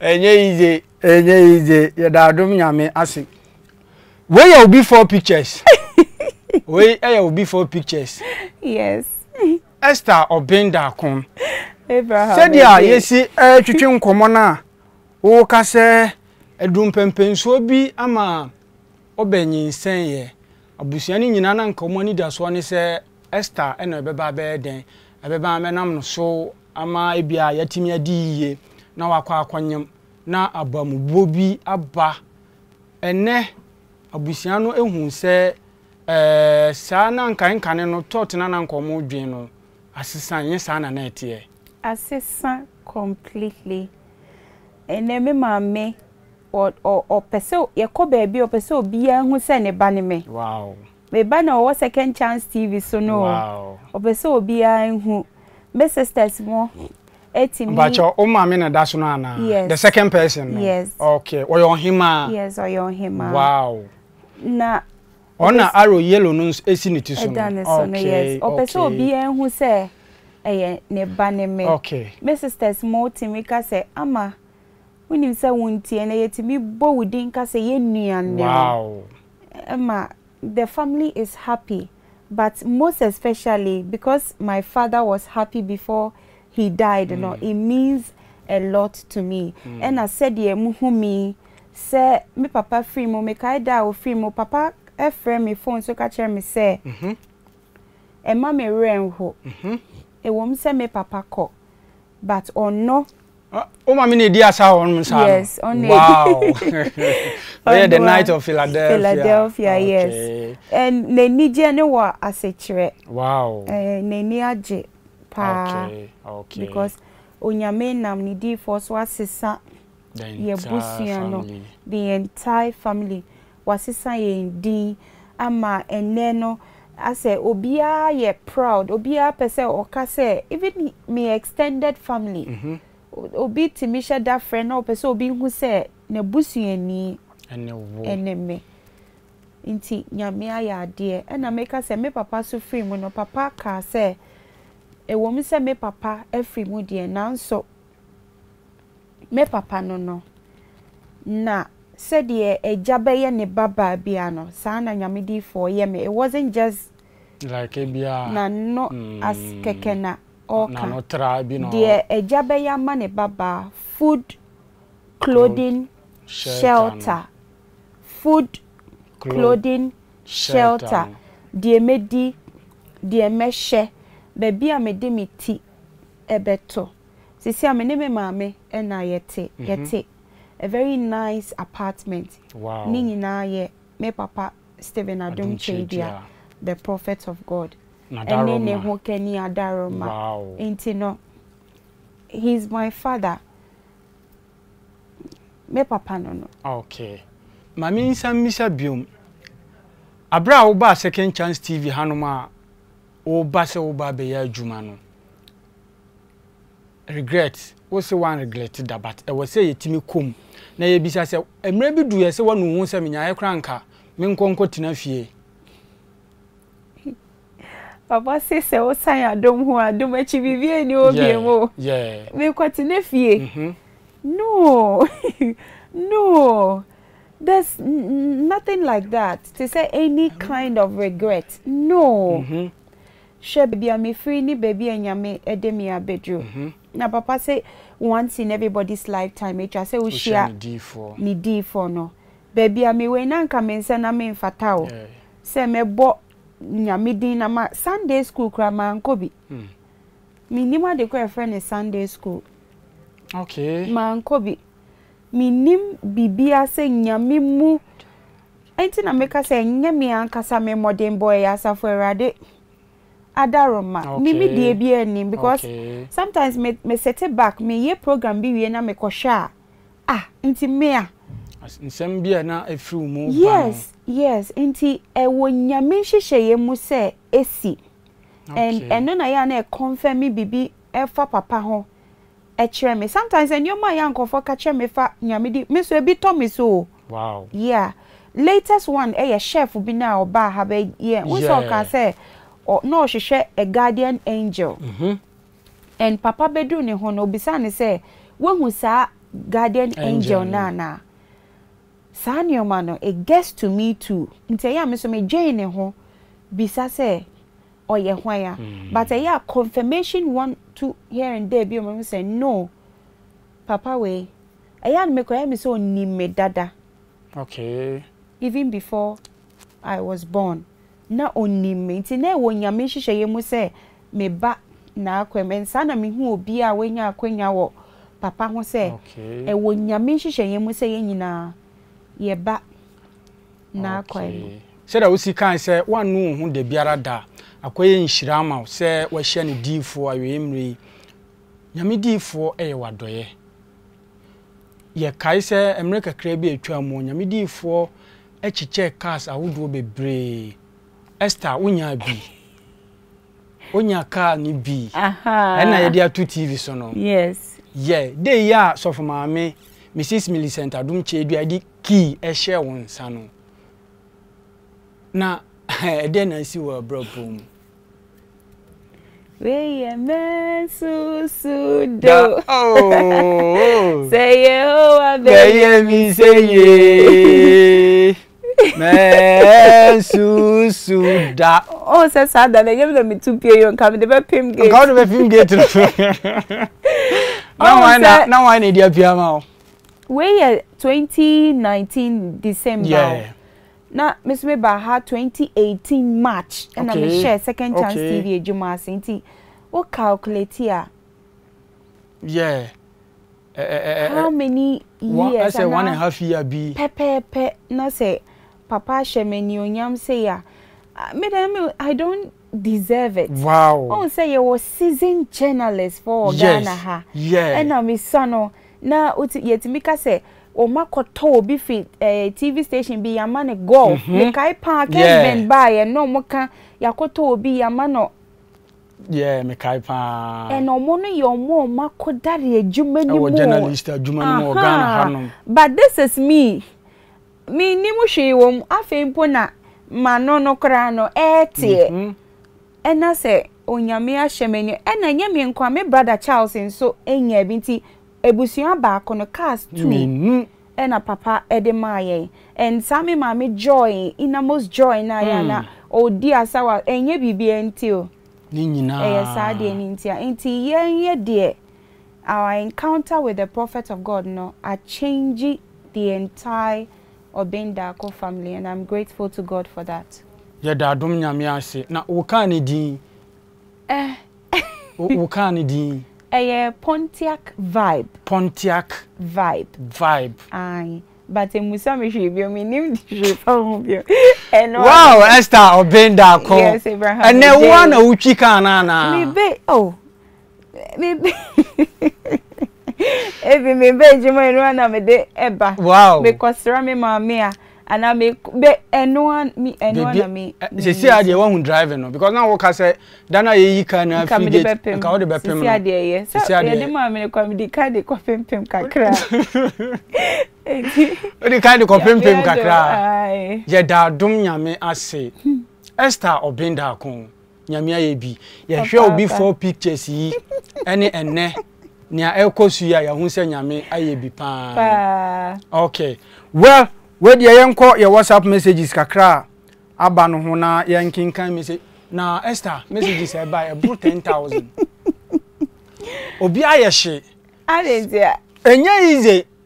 Okay. Na say we sa interview yi amanfo a request na da ben na obeba na da ben we keep on promising obego no pay me back room for you obi asa o question omo de ni nyina ebem omo de aba oh omo de aba ebinum da nyame ase ma o ebinum nso ani ajepa e wona nyame nam na kwa Stephen adum Kyei-Duah so aye e wo wabrabom na yenko fa we afri Francis, Mr. Francis from Elibo.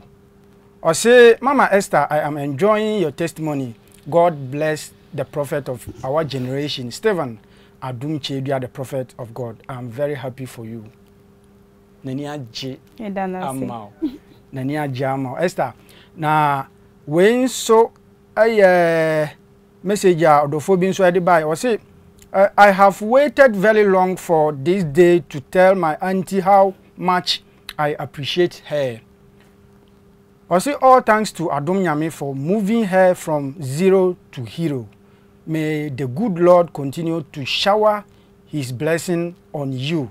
Nancy, and anyway, a buyer. Among Fonia Gio. Now, when so, I say, today be today. I'm glad to. I say today be today. I'm really enjoying this interview, pal. Yeah. Hey, easy. Mama, yes, ye phone lines nuntum na omo omenya kwan so afre no na omo so anya kwan so afre obetimi afre wo 02011 69511 and I said 0266 494385 fre na nia wo ma Esther Obeng Darko no was what me bia wo nsembisa bi mana na say was special message bia wo pese wo da nyame asimpokra e wona onam na kwa Stephen Adum Kyei-Duah so aye e wo Esther abrabo mu a obetimi nso afre Esther nyame ayebi papa meto aso aka sa nyame ayebi nyame ayebi pa o see Mama Esther, my 5-year-old daughter is listening to you and saying that she is enjoying the way you narrate the story.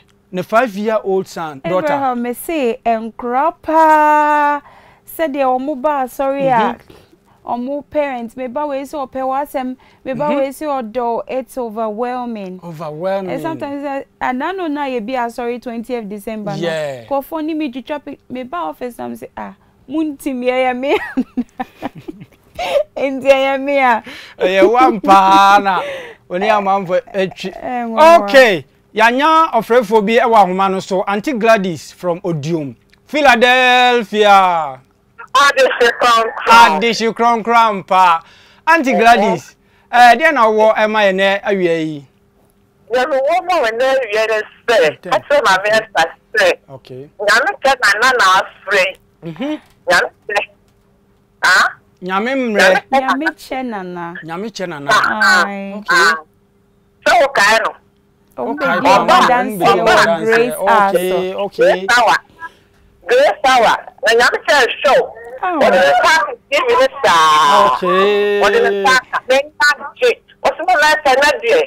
na de wo me ya nsira iti nyame so nyame jot yo wakaka wadena gama me man so wo fa na secondchancetv no enti asaba me ka nyina na say nyame o do hye ni ma pass no o fa won kwarie pa o ma wo gye enyini enko so enye kese no waware na me kede baba be di watire na me ke eno baba be di o ti hair shop papa Pedase Yehovah enshira mo pedase Yadase o enshira opa your brother Timothy from Adwato Philadelphia Adishu kron krampa e dey na wo ma ohima Esther Ohima Esther ya danyanku paase ta ko tere bia no ba sha na mahu na ni ma na Esther wa ma sha de ana e ya de nyame sira no ma so nyame ma na tuma nkoso amen ya no mo ma na nkwanim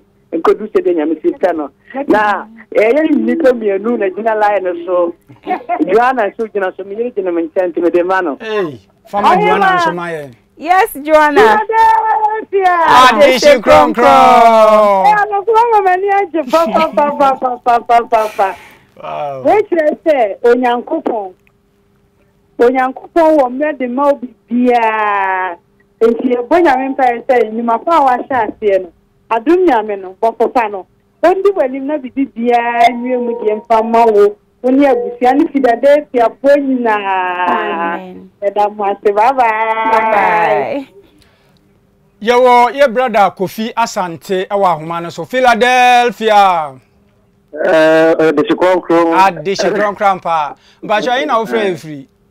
But you are free. Eguno is region. Kuba kwa Jima. Okay. Again, our woman Esther. Oh, but you mania German Esther papa. My friend said, Mr. Tape. Wow. Na papa so medanaste pa se when you na yikemu na wabua mi nya bai ama na ba ba ye de she konkrom na we trese papa aduma oye no na me na de me ye. Yes. Na me kaim ready second chance e ba so first no. TV ba no da ko na mada but you quite fast one TV station change quarter second chance. That day meeting minute was very 2 o'clock AM. And papa no bompire. And you say by boy woni boy adeba chino de opediano yansa na be yamo. Okay. It is very lucky na makwa na say abiacha me afuna menye kaka krabaye 600 Ghana cedis me cotton punch na babanyen o. Ndi mi twa papa picture ena me de to me phone so. Ndi me ka kire urade se on kire me aboa me kwa me to a ebeboa me. Ndi de me ka kire urade se the moment a me hu aboa no a o ma me yi. Pacho e dance here. Me pacho me to me nya ba bia na ma me de me de ne to aso na me to pacho ya dance here. Na me to ponchi no mienu na me de omo ebe fie. Papa de no ka se ponchi no mienu no obi awo o 3 the first yo mo obi awo 1 obi awo 2 3 wow. Enti papa na ponchi o me ho me de bebre no yate ya dadum nyame ase your brother Edward every takrade Philadelphia. Adishu kron pa. Brother Edward, eden na woman Esther. Yo, and the many a mama Esther and papa. And this second chance as a fool na. Nenda de mu say special day mama ni mama Esther. Because say mu fi asese mu di dwumadi me frɛ ma ne mba da no me ma so na de dempa. Mama Esther, I'm happy for you. Thank you. Na me fa o fi adomu nko adomu. Na me de me hu several times takrade me baby. Me ba Cape Coast na for this year night me buy me hu bibri ba me nu kata one on one da na so me hu bia na me bottom je me yasa me ba no ko school anke ne de ti yo mbe wuram na enumre metra say on be repeat no mo hu eni ja me wo mu fie o mo ti sama fra kra ma me sa ka we na so me tu for the gumi so because enumre we o pesa me fra na because no mutu me work ke se me so ma be fidie no so ye san kan de na de ma mi so ma yi sira why sira yeah na enne anwumre 7 ye be sa repeat program ye nti amrofa na o man ntimi anya kwa ahwe no o me sa hwe na anwumre Esther ye be sa hwe won na biom anwumre ye nko ye WhatsApp messages no adofo dodo na dia ba obi se Philadelphia adehye kronkron o se ohima I tap into your testimony in Jesus' name. Ohima, I love you too much. O say you are my mentor. God literally bless you. Ohima, keep it up. From Al Hassan Adumba Inusa from Ahafu region. O say we are the mentor. Yes, o say we are the mentor. O say we are the mentor. Enye easy. Yeah, obi ananka oba na o say na no ntiye no na onim ne oba beka ene why you be mentor? Obi mentor. Ohima, how do you feel? A lot of people to say we are young girls. I sorry them will be to me name me ba ni so person yes o. Say ya na me who dey make because we are me ni obi na me say me nuru ho me dem mom. Enti ya na some of these things I am me tell me someone say me he for the bedroom me obi dey me ba be ye ne mentor. We ye adom nyame. Yes. Nshi share ne bo sha wonam ne di for so. Dia bano no na ne abamu ama bibia nso aye fine no. Message efri owura Theophilus Anoche from Obuase. O say Ohima, let your heart be at peace. More is yet to come. The Lord bless you more. Boy efri Theophilus Anoche. O say God bless Stephen Adum Kyei-Duah, the prophet of God. Amen. Enye easy. Obisi Mama Esther, Philadelphia, God bless you for the good work done. My mentor, please join me to celebrate my birthday on. Okay. I'm so happy. Okay. Just happy. Not just a birthday. Or the Eunice. Yes. And they wish you a happy birthday. Yes. Eunice. Every Ashaman and all the way a buyer. Okay. When so as a wow, Esther Obeng Darko, indeed, everybody has his or her past. I say one thing for sure is that you cannot meet Papa until you remain the same. I am blessed. Godway from Chindere, Miamidium, Crashing Chumbu. Yes, Omwan Sona, Ediway and so Abba.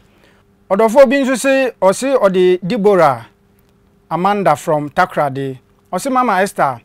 I say I know you will come today because we are waiting for you. We have waited for long. God bless you. Amen. Enye easy. Na just another too. Do na nim say ne. No we dey no. I want to chacha. I want to chacha. Say na no. Amika wo morning show no so say no omo say we request if you omo ho bae. Na nti omo request ya na just say ni omo request ni na ye de mo de omo nim ni pa. That's right. Oba. Okay. I say on the 28th September 2016, a day I won't forget. This was the same day I was laid off from my banking duties. Oh, I tapped the positive aspect of your testimony. Oh, the positive side, no. Was what type into it. Yes. Amen. Amen. We every Mrs. Bula Mensa. Okay. Ho ena eba. Esther. Messages need there bro 10,000. Ye kan nyina na amanfo nso e de bi eba so. Wadofo do so. Papa. Enye easy because ye see e be show me de momfa nto so na ahwefo hu ne a ye kan ho asem. Esther messages a me ka se aba no. Ene ye see e be kan a ye ntimi nkan messages no. Enti Esther ye ntwa so se de be ya ya da nyame ase se wonam na ko Stephen Adum Kyei-Duah so ama ne dey nso ama ne waka fa won nyina no ene wo car a wo di ba adwuma wa nso na wo drive. Yes wo apartment nso a wo dam papa bi wo nyina efri Stephen Adum Kyei-Duah Nyankopon di fo ne hu kani. Mrs. Millicent Adum Kyei-Duah ho na abama. Esther question ya na dani dan nyina o ta di bisa manfo ena nso mi di be bisa o Stephen Adum Kyei-Duah Nyankopon di fo wo ni se we hwan Papa. On say eya metane nkofo bebreye interview. Yeah. Na obia wo de okafa papa ho. Yeah. And I've had the privilege say mene papa beye a sit down interview, that exclusive interview. No. Papa kan bebre. And na say ya na me hwe no a unim de ya ma ne ho ye me nwanwa kakra. Etoda wo hu. Otimi frɛ wo mpofri mu bi. Abra wo ye bibi. Sometimes I dream bi a wo dwen na sa very moment no to say menye happy with bibi. Okay. Eya na me hu ni say he senses it or sense it. Asa abre na obefrɛ nso na bibi nso enko yiye e wo wabrabom. Okay. Na sa da no bi obetima frɛ obe 3 times. First one maybe obebisa obibi na we ano na mo end the call no. But the second and third no, we say on shede musa ohio. Fair na mo ho ye de. Na okay yo. Na ebi a odesa no akate no betimi asafre. Masafre wo ho. Na me se ase won sheda nka bibi. Sa metimi tina se me say it's as if he knows say bibi enko yiye emawo. Ente ya na misro ne kakra. Okay.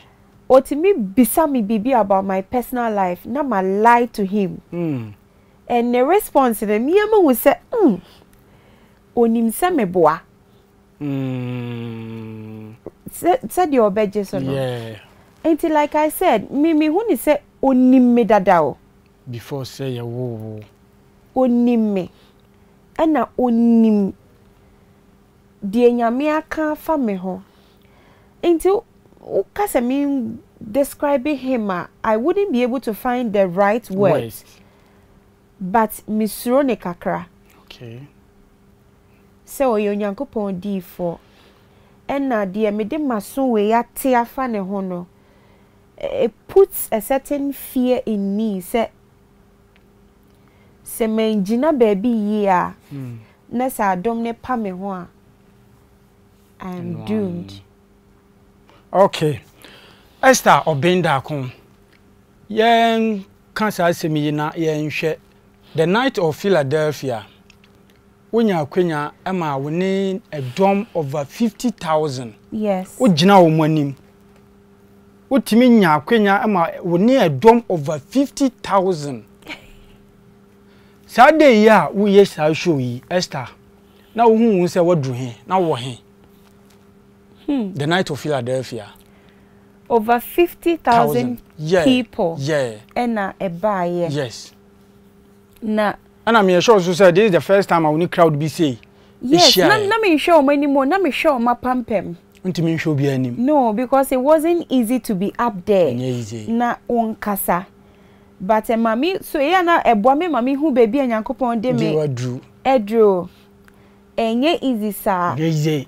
And Abraham nyamia ya de. Nyamia ya de. Nyamia ye be. Esther nyamia ye be sesi ampempen so be na wo hu ni se nyame edi wadru. Sa enkom hye na free Nyankopon di for hobaye no. When we saw nipa over 50,000 no more arena hono. And I know there were even more people and no mutifia. Yeah, almost. Na almost. These people almost share Second Chance TV. They know my name. Omunim me. Yes. Omunim me din. Enti sa kom shene free papa ho eba ye no. Abe mama na broso. O se Ghana nyina bete menka. Meya sronko. Mente ewia simu TV station bia so na meye. Yeah, sure. Ena at this point, you know, I don't see this as a career anymore. It is me part and me may play with the ministry of stephenadomkyeiduah, the prophet of God. Sometimes I feel responsible for the many testimonies. It is a testimony be a ma me feel say adom nyame be bisame. Say be na kwa ne wenhu a wona wo de ahye won sanity wo so wanhu nti ya na me feel responsible for the testimonies ne say e wo say kwambia so epie ema afoforo eti nti I believe this is my part God wants me to play in the ministry of stephenadomkyeiduah, the prophet of God. Enti enkom shena papa share no abemu amanabro, so and that's where I see myself now. Okay. And I don't ever want to forget, say, this is an undeserving grace. Enti no e was say me share na me hu baby am gina na me hu manamonto a okay me too. Okay. Ndina we nyina kire se stephenadomkyeiduah Nyankopon difo enkom sha o shefa wa brabo nyina no wa confirm se abam bibia bem de mi ye na nka wo hwe se de mi beginning ye no a na nka se na wo se mi dru there bi nti ye nyame bohye na bem papa kachere me kai se mi run the office some time ago or say ya na me pese mi hu. In fact, se boso me so na papa bless ya de na ode maye no. At a point in na me nti ase dako ase no onim se me dwe ho. Obisa me se unim de nti a me ye osa na me si dan bacho de bi o se me mpese bibi be hia na sika bi a wo pede aye bibi nti wakoye bone akodi be ma bi achi a wosusu se ono na ode be ma na ma de awuye no wabegu hu. And that's when I started to understand the prophet of God. Okay. It's nyame hyehyeye na eye adwuma abem. Okay. Said ya wusi kan no yemfa ebo ba kwenkum numa mienu. Said ya wusi kan efa se stephenadomkyeiduah so mpese obedwen akobibi na akwakoye se be ma bi ESTHER Obeng Darko wa ware ana.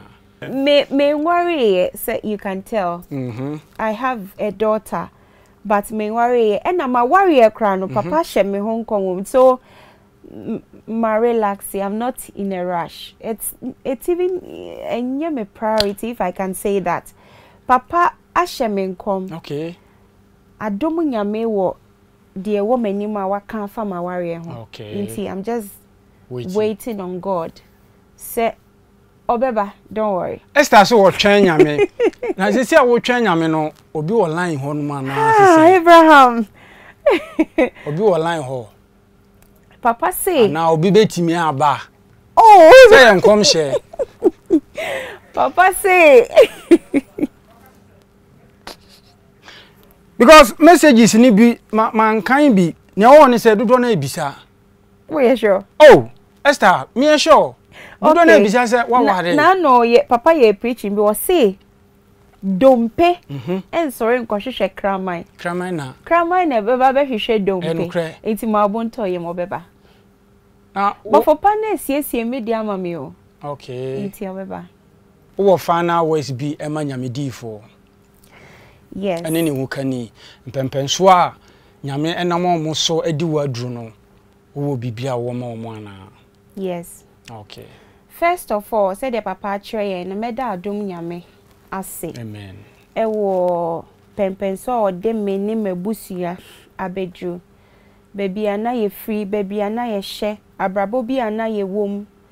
Ene tebie bi ana ye wom, ene baby a o de me abedru no, medana si bebre. Na afen so ni di for stephenadomkyeiduah, the prophet of God, daddy Yehovah Israel. One who can Mama Millicent. Amen. For such wonderful opportunity way, none can deserve it. But Papa na man ho kwan. Yes. Ama enne. Men so mete ha make as ama nipa nyina ati mi din. A nye mi din kwan ye ka Obeng Darko a e de anyonyam hyekese abre. Obusiani nyina. Me ni mabusiani nyina, and we are most grateful.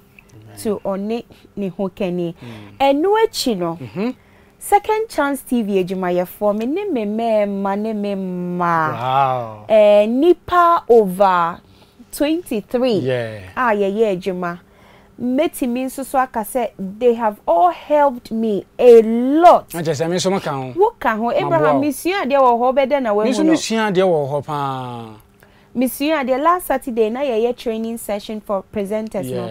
Na me catch omo kasa na omo susu say me na me ka bibia chamba omo kasa na me catch omo de. Monsieur for omo at the end of the day na ye omo nwanwa. Cameramen, editors, na me nim editing ho bibia. But and then me a catcher editor say cut away mommy, ye way mommy, and I'm so grateful to every single one of you. Nyami shamo pa ene emwa said the motinetine me de me nyina motinete me nyami ensure obi biara.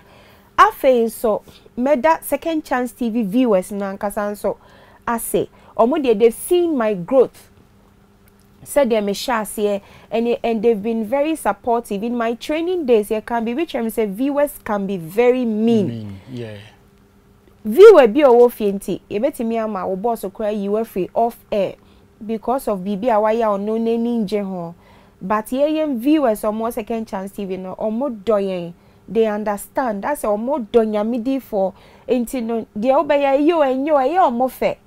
There are people like menamwa na we bremen toma empabwa entade. Some of them I don't even know them.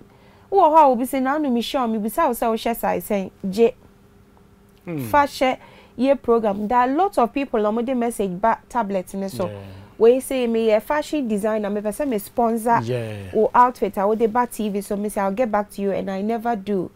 Since papa sharing ye entire shame and ye bibi antine ya na me person nyame ani onyam ne dead na obi anka say omokra omo ye ha ye nye me je no mean to me nye advert bia I mean say ye adwin fine mu na ya na omo de yesa. I am so grateful. Be about obre obayire we brew enyoma bebre nyamishra obi biara na fe me busuafo my mother especially me start ejuma we na me ba was 6 months me ma me na oje me ba no na metimi aba ejuma aba even till ene crusade ahodo ayako. Without them my sisters omunyina na fe me brother Charles Obeng Darko nyame nhrano ono na obehia adom na ene wamana so ebusiani nyina so me wo school nyina challenges ahodo ono na otia me school fees nyina ene onyame ayeye nyina say nti me brother Charles and so sha enano pay me dana say brothers e wo fie ha every single one of you ene yenua mama mo wa ha nyina nyamishra obibiara. And I know say papa said times 40. Yes, and I know that the future is looking so bright. Okay. Papa said times 40 meaning say heads of state ebeba and man paying for from different countries and ebeba intino meaning say ebedu baby dear me hui dear yen ketuemu the best is yet to come. Yeho insurance. Onshrawo so Esther. Wow, ya da adum nyame ase. Owo enwum bi wo stephenadomkyeiduah Nyankopon di fo enwum a obo enyina mu a eda wakoma so pa. I've got a sunshine. Anani ye wo enwum a opepa. I've got a sunshine in my heart. Oh glory, glory. Oh hallelujah. I've got a sunshine in my heart. That's my favorite. Papa nyumningina. Enti yamfa no mpoma wan. Yamfa no mpoma. Yeah, that's it. Well, Second Chance TV ahwefo ye do bibia say ne me guest ESTHER Obeng Darko. Ono na me ne no etwetwe nkomo wo personality interview so ye bowura na brabo mu ehwe kwan a onam so be hia nyamedifo ama enne adum aye kese ewo na brabo me ne oti hai wo Second Chance TV managers sanso ana oda ne ka papa bi mu ene waje ne dan kama ene oda mu ni nyina aye nhira na me enam ne difo stephenadomkyeiduah ne hukani so ama ene enkomhye ni nyina abam wiase nyina hunu ESTHER Obeng Darko Ghana fo hunu presenter obi ahu se ewonu ampa se presenter tade na stephenadomkyeiduah Nyankopon di fo so de ahye no ene me ne wo edi adanse se abamu ampa nso eni nti baby bia wo bia no ma obo ento wo yam once in your lifetime atwa se wo hye ne di fo na emre no enie yo wan hyira Abraham Ajay enimidi yakramo dasen na yebesa hia bibiom na yedi bibi foforo nso ebebro ye wa nhira o no nka